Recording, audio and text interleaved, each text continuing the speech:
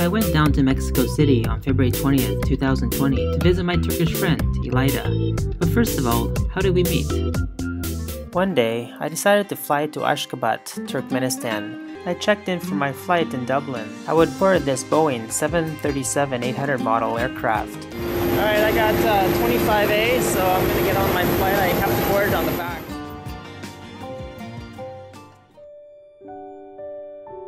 Elida happened to be working on this flight as cabin crew from Dublin to Istanbul.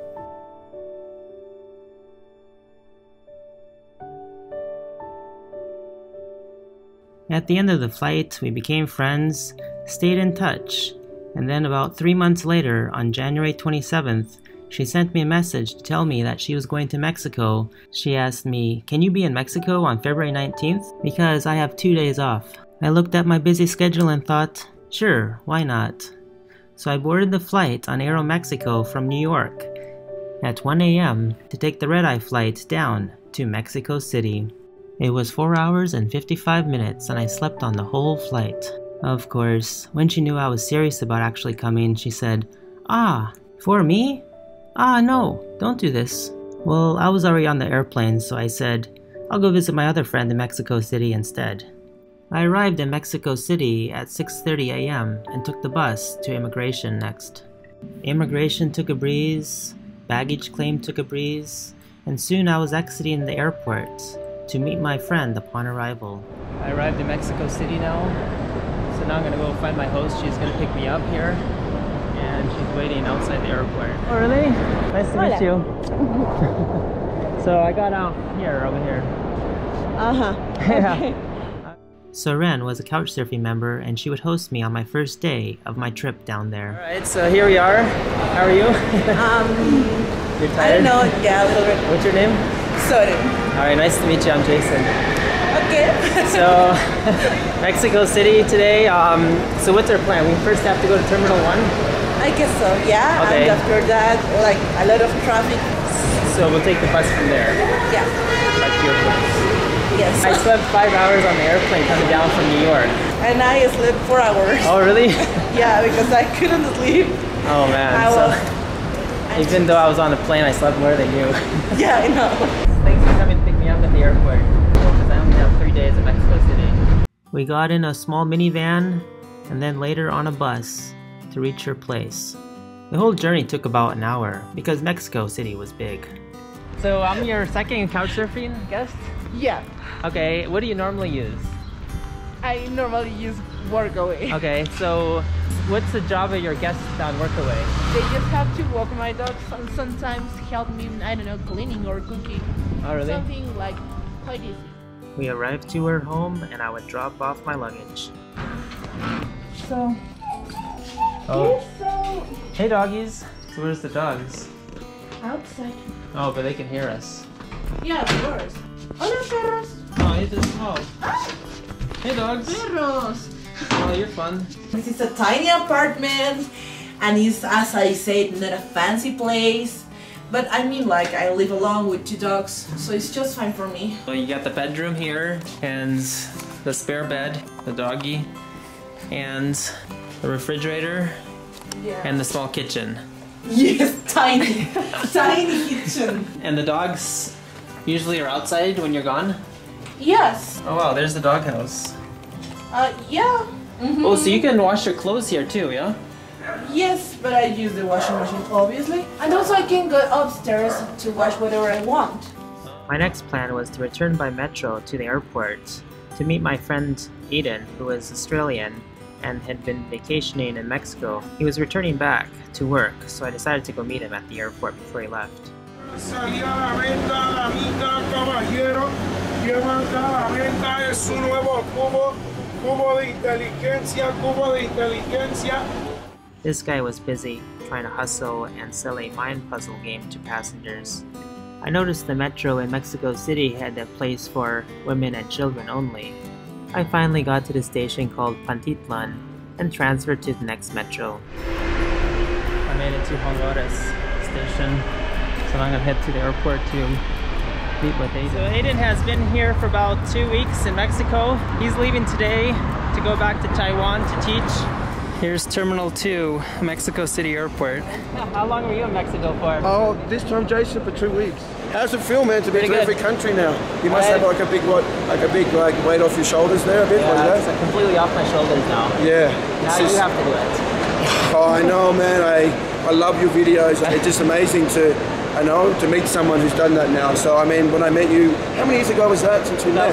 2016. So 4 years ago, you know, we were sort of at the same number of countries. You were above me by a couple countries. Yeah, maybe, and then now unfortunately now the work comes back and then we can't do that anymore. As you know better than anyone, the last 20 something are hard for visas, hard to process everything. But if you try it hard, you can do it in 1 year. Yeah, and now you know when I mean, look, I couldn't have been here without you again, man. That's why I'm so grateful to be here. And now I have my work, and most people probably be thinking, how can this guy be happy with working? But it's actually nice to have a routine. You know what it's like. You know, always traveling, sleeping on the airport floor. It's nice to actually go back and to you know, have my own room and have a routine. Go to the gym and stuff like that. Aiden chose Mexico because he loved the food there. I had some mango, some fresh mango from the market near where I was staying, and for you, the fruit is a good idea. Yeah, and again, you know, in Mexico and any other country, mango is mango. Here they ask you if you want chili, you want salt, you want lime, you want chamoy. It's always like a whole conversation. It's like, okay, Jason, thanks so much, man. Great to see you, man. I hope to see you again in the near future. Maybe our next trip will be to Bariloche. Absolutely, man. But keep being a great guy. All right, thanks, man. See you. Bye. Bye-bye. After our short visits, we parted ways. There Aiden goes. He's gonna catch his flight to Minneapolis. Now I was free to explore Mexico City and visit some new areas that I haven't seen before. ¿Cuánto es? 13. One of my favorite things about Mexico was the fresh orange juice you could find nearly anywhere. Adios. Got some orange juice here. I finished my visit of Aiden, so now I'm gonna head to another station. I took the metro to get to Insurgentes station because I wanted to visit Bosque Chapultepec, a big park, in fact one of the biggest in Latin America. It is springtime here in Mexico City. I arrived to the metro station Insurgentes. So now I'm on my way to meet Leda. She flew in this morning at 10 a.m. She has a 2-day layover here. So I'm gonna go meet with her. She came in all the way from Turkey. I'm gonna visit this area now and meet with her in a few hours. When I saw a pharmacy, I decided to stop by and check for masks. ¿Cuántos pesos? 15. 15? ¿Es el último? ¿Por qué?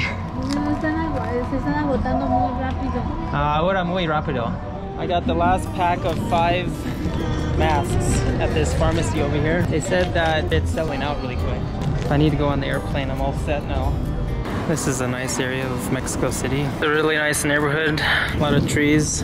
And over here, I finally made it. And here's the Sheraton Maria Isabel. This is the area where I would meet Elida later this evening. This pickup truck sure had a lot of old junky bicycles in the back of his pickup truck. They have nice nature areas, which is nice to take a walk in. And it's very conveniently located here in this neighborhood in Mexico City. They even have these bikes that you can rent. This guy is painting up there. He's back to work now. He was taking a little break earlier.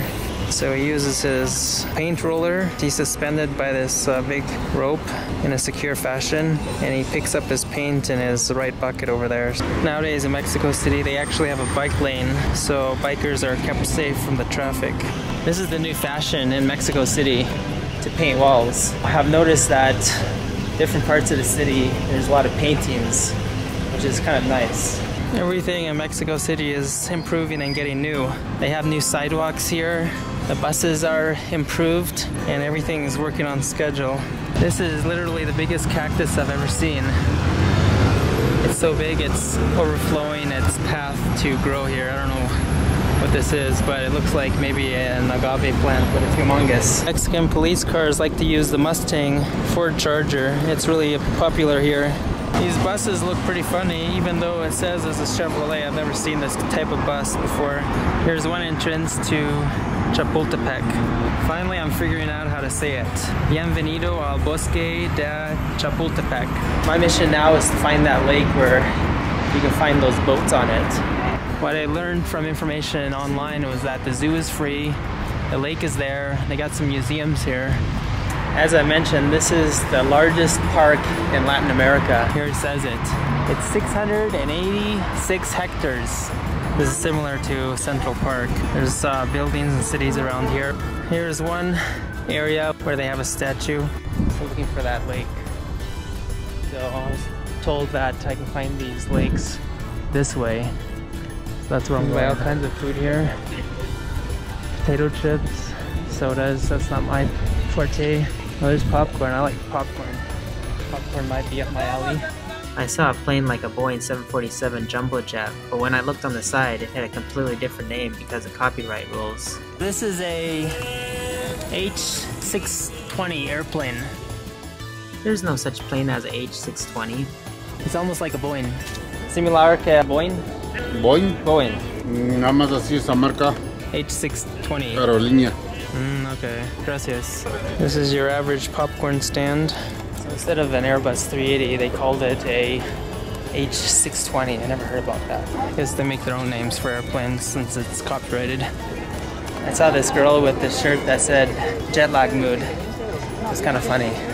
So I asked to get a photo. So that's the kind of mood she's in, jet lag mood.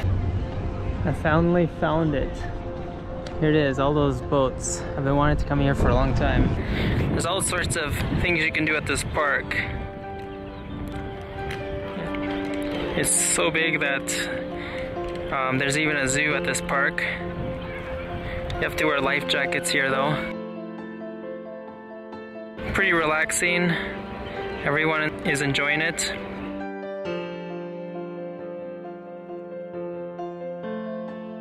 They even have swan boats, like this one. That looks fun. They're all pedal boats.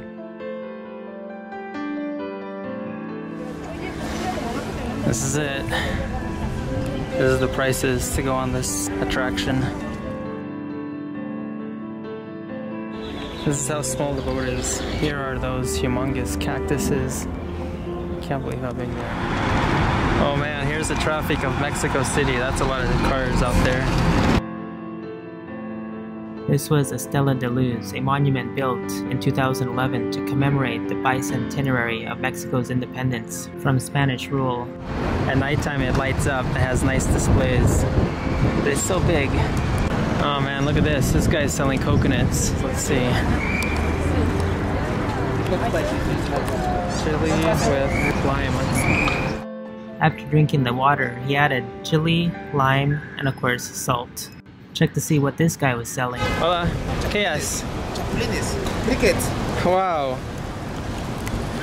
Está muy... no gracias. Pura proteína. Pero, ¿mucho proteína? Mucha proteína. ¿Y qué más? Charales. Charales? It's like... Pescado. Pescados. Fish. Oh wow, that's interesting. It's muy interesante. Check this out. I found the Mac store here in Mexico City. But it's just a premium reseller. It's actually not the real Mac store. But I want to see how much an iPhone 11 costs here. Hola. ¿Cuánto cuesta el iPhone? ¿Qué iPhone buscas? 11 Pro Max. 11 Pro Max es este. Eso. 27,400 Pero ¿es en dólares? en dólares 31,000 pesos en dólares. $1,644 estadounidenses y 40. Okay. ¿Tú estás aquí como turista? Yeah. ¿Podemos hacer el tax free? Probablemente, no sé. Bueno, gracias. Sí. It costs $1,644 for an iPhone Max. Here's a nice water fountain. While waiting for Elida to finish her day excursion with her crew, I decided to take a look at the local area. This was the Angel of Independence, built in 1910, but now getting renovation. Now found a vegan apple strudel. I also ordered a juice that has guava, orange, pineapple, and lemon. Gracias. Yeah, it's completely fresh. Elida sent me a message and she's with her crew at the Starbucks. So I'm going there now to meet her. Hi. Hi. How are you? Thank you. Nice to see you.